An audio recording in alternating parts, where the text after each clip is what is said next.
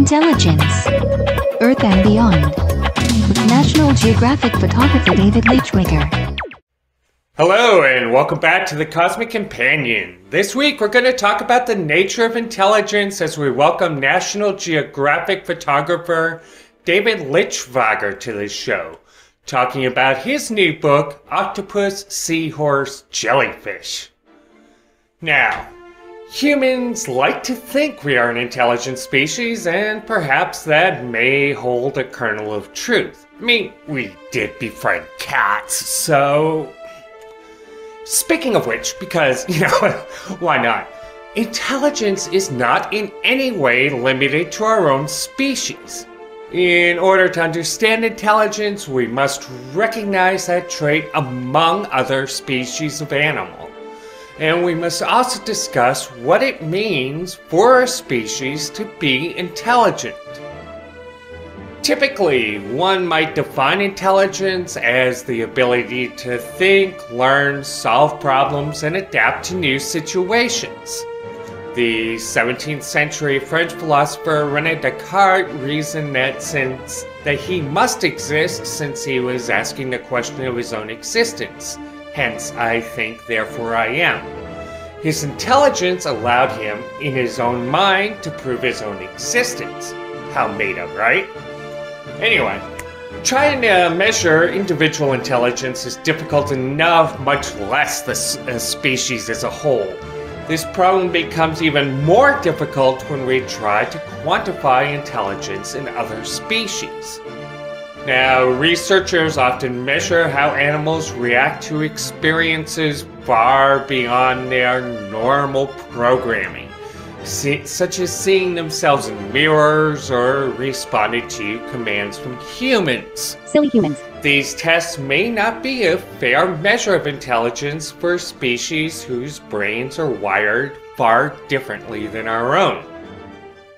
Now, crows and some other animals use simple tools, a talent once thought to be exclusively human. Language, another distinction of intelligence once thought to be purely in our purview, is now recognized in the behavior of bees, dolphins, apes, and yes, even those cute little prairie dogs. Remarkably, a recent study out of the UK found that even colonies of mushrooms might have their own language of up to 50 words carried by spikes of electricity. And other creatures, including beluga whales, have even been known to mimic the sound of human beings. Look at me, I'm a human. Speaking of which, the mimic octopus has learned to, mimic the look and behavior of several other species of aquatic sea life. Now, the marine world is filled with a wide variety of life forms, each possessing its own form of intelligence. Perhaps no creature has such a strange mind as the octopus. The Netflix documentary My Octopus Teacher from 2020 struck a chord with millions of viewers. This narrative of a relationship between a human diver and an octopus showed firsthand how these creatures use their intelligence to navigate their aquatic world. The team that created My Octopus Teacher have also recently put out a magnificent new book, Underwater Wild. Looking deep into the universe, we see backwards in time. And the oldest light in the universe holds secrets to how everything around us will, one day, end. Meanwhile, stars, planets, and galaxies dance in an intricate ballet, occasionally giving birth to life. We are a fledgling species, just beginning to visit other worlds. We are a way for the universe to understand itself. The Cosmic Companion strives to bring the universe down to Earth, and we depend on your help to make it happen. For information on subscriptions and ways to donate to this program, please visit thecosmiccompanion.net. Thank you. A pioneer and leader in nature photography, National Geographic also recently produced a stunning coffee table book filled with remarkable photography of three of the most curious creatures in the ocean. We talk with photographer David Liittschwager about his new book, Octopus, Seahorse, Jellyfish.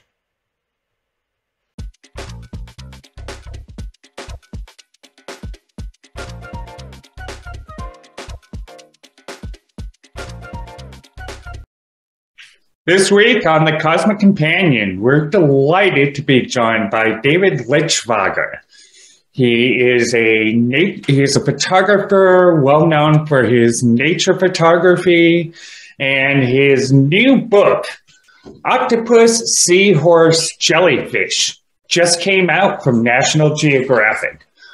Welcome to the show, David. Thank you. Nice to be with you. Thanks. So, you spent 12 years photographing these marine animals in dozens of locations around the world. What drove you to study life, particularly underwater life? I like seeing new things, learning about other ways of being. Trying to, see what's possible. I like the puzzle of photography, and, photographing jellyfish is a really interesting chore. It's not so simple. Trying to figure out how to get, creatures that their principal way of hiding from predators is to be transparent, or in the case of octopus, showing that they don't only just change color, they can change the texture of their skin. They also have, because they sort of are this unprotected piece of tasty flesh for every other creature around that's bigger than they are, they have to be really good at getting away and hiding, which means that it's to their advantage to not have a skull and a big brain, but they actually have to be smart at the same time. So how does that work? How do you run 8 tentacles? And their solution to do is to do it with a distributed network rather than, central command and control. And these are all things that I learned from scientists that I sort of eavesdrop on in the process of getting access to these creatures. So that's a rambling way of saying, why I do what I do. That's great. So you mentioned, how these animals think, particularly the octopus, which seems fascinating. Can you talk a little bit about the networked intelligence systems that they have? An octopus, as they move over the seascape, or whatever, they can taste with their suckers. There's light sensitive tissue on the bottom of their tentacles that tells the top of that tentacle what color to be. And so it's not, what I've been told is that they're not, a signal for a certain response is not sent from, the tentacle to the brain and then interpreted by the brain and sent back to the tentacle. It's like they're built to be able to do things without a central control. Their entire way of being is a distributed network. That's fascinating. So how do these animals use their intelligence to navigate their world? I'm not sure that it's intelligence in the same way that we think about it. Mm-hmm. And that maybe makes it even more extraordinary. they have a different way of being. Like there's a jellyfish. It's only about ½ inch across. And I didn't even really see this while I was taking its picture. It was only later with magnification and high resolution digital cameras and high speed electronic flashes that you ever even get to see this. But it has, this is a jellyfish that has eyes. And those eyes, they don't form an image the same way that we do, but it's got 8 of them. And there's photosensitive tissue on them, but there's also this little crystal like weight. So it's an eye that can see, you know, whether the sun's up, but it also knows which way's up and down because of weight. So it can sense light and gravity. So that's pretty interesting organ on a little creature that's only this big, and it's got 8 of them. So that's a certain kind of intelligence. You know, is the light out? Is the sun up? Which way's up and down? And this is a creature that has no brain. It's just sort of made to be smart about how it lives its life. Well, and of course, you know, that's about as alien as life gets on this planet. So as we go out and explore the solar system and other planets, what can we learn from marine animals here that could help us recognize signs of life, weird life, or intelligence elsewhere? You know, I heard a talk by some astrobiologists once, many years ago, and it was fascinating because they were trying to figure out how to make a machine that could sense life, which means they sort of had to define what that was.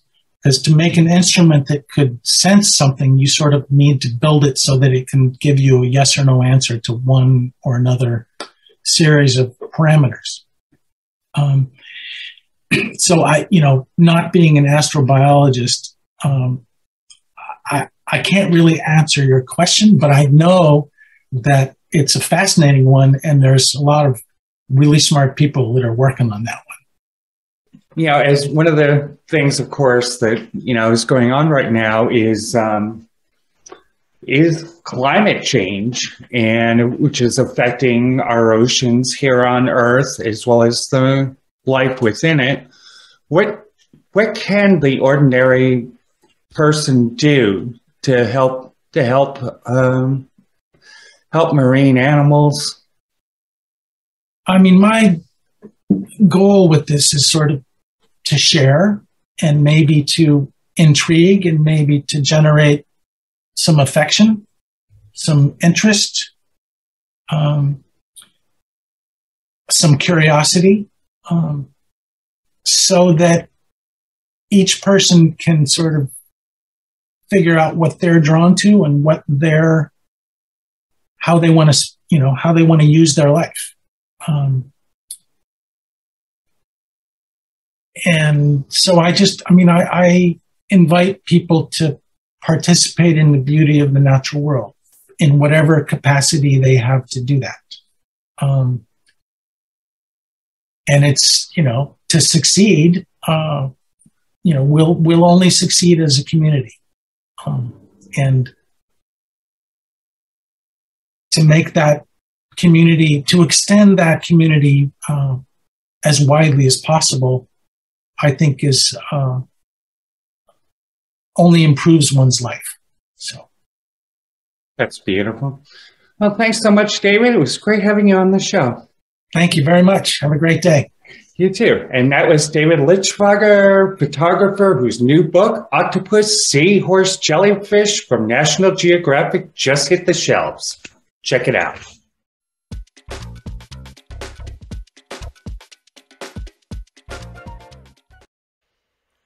The human race is very likely to discover life on other worlds in the coming years or decades.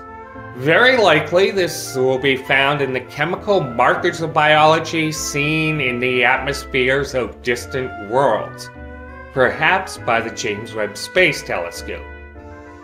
But the ocean worlds of our own solar system also beckon to us across the expanse of space. Europa, one of the 4 large moons of Jupiter, is home to vast oceans of water, and Saturn's 6th largest moon, Enceladus, may also house vast oceans of water. Each of these worlds might possibly be home to alien life far different than anything we have ever seen on Earth. If there is life on one or more of these worlds, we're unlikely to spot obvious signs of intelligence from these extraterrestrial beings. Silly humans. Finding life of any sort on other worlds will be a monumental moment for the human race.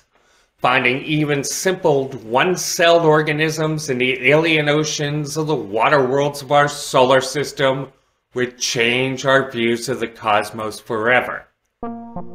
But the most unequivocal sign of life outside of the Earth would be the detection of a message from a distant world.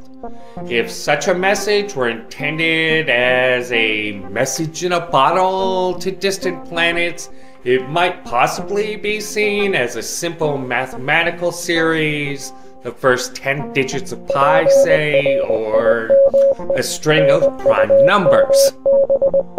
However, the universe is bathed in radio waves from a wide range of natural sources.